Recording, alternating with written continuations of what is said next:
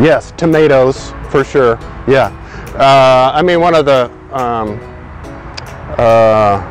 in addition to spending time in New England when I was a kid, my family went to Greece, so we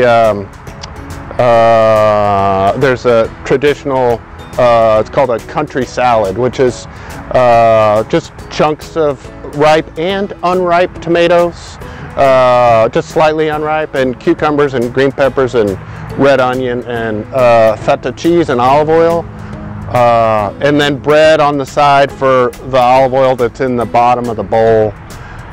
That's what I would bring if I, just want to participate in, just celebrating, what's available from the farm. Yeah.